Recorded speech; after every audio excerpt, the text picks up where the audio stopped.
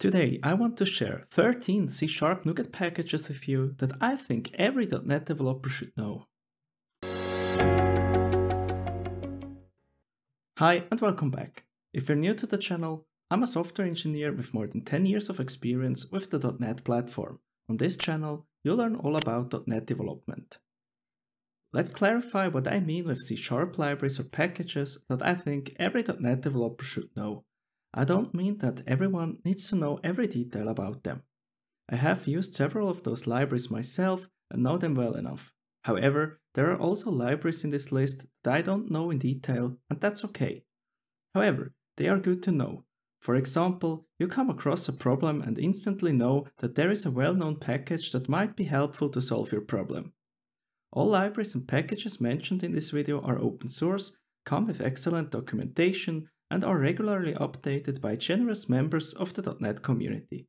Most of the packages are part of the .NET Foundation. With that out of the way, let's jump into the first package.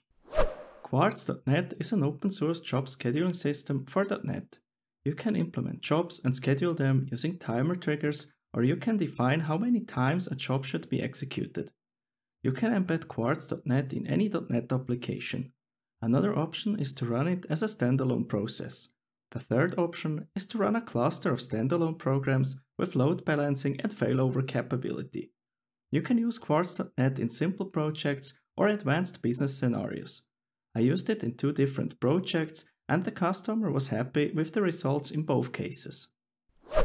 Serilog is a logging library for .NET applications. It supports structured data logging.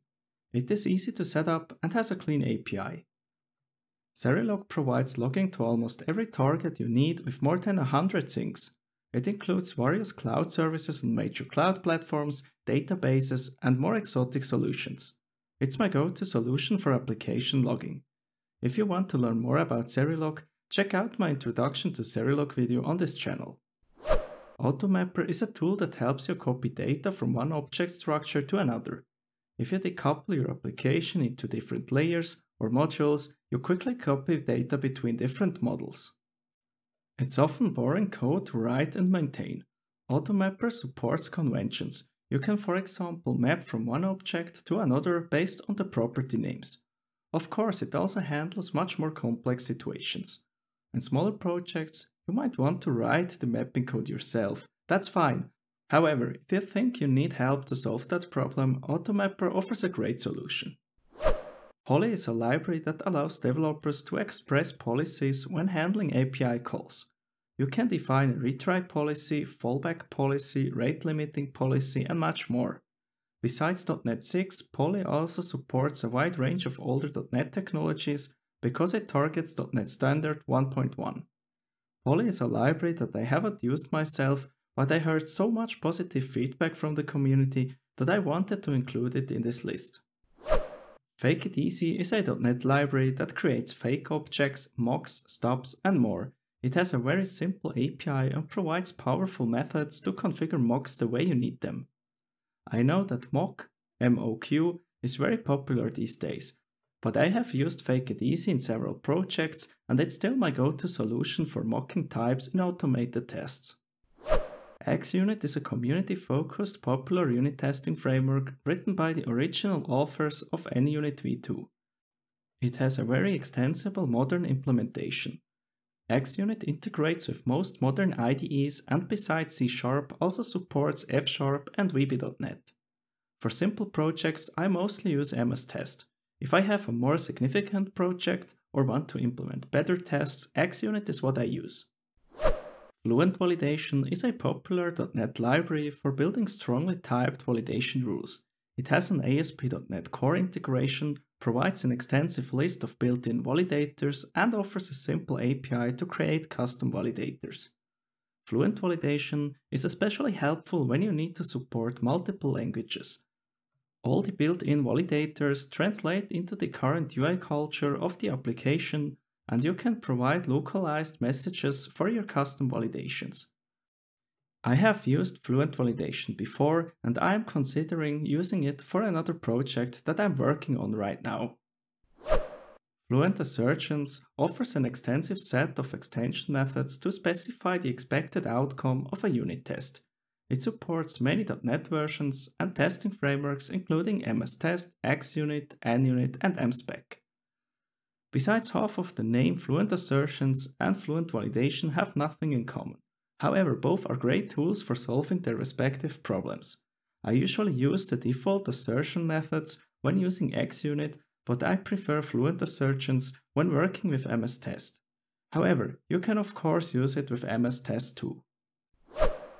Autofac is an inversion of control container for .NET applications. It has a simple but powerful API and supports a flexible module system. For newer applications, I usually use the built-in dependency injection container. However, for WinForms or WPF applications based on the .NET framework, Autofac is a great solution. I have used it in different projects and I liked it so much that I made a whole dependency injection series about dependency injection with Autofac on this channel. Noda Time is a date and time API for .NET. The built-in datetime type has a few shortcomings that Noda Time aims to overcome by offering an adequate type system. For example, datetime doesn't offer a type to represent a date and time in a specific time zone. If you ever have to implement an application heavily depending on different points in time, probably including different time zones, consider Noda Time and see if it makes your life simpler.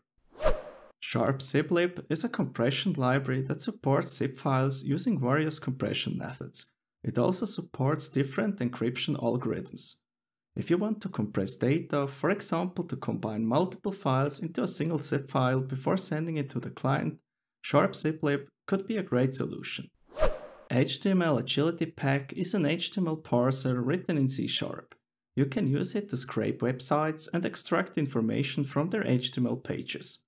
So far, I have used it in a single project, but I have had great success with it. It took me a few hours to get used to XPath, but in the end it saved me hours of manual parsing. MailKit is a cross-platform .NET library.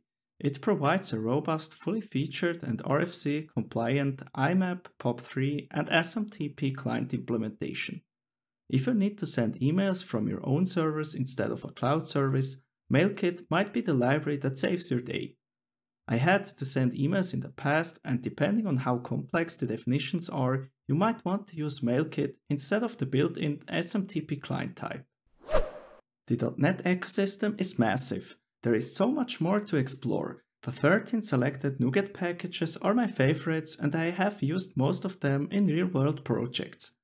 Let me know in the comments what projects are missing and what packages you would add to the list of libraries that every .NET developer should know. If you want to learn more about .NET development, subscribe to this channel and watch this video next.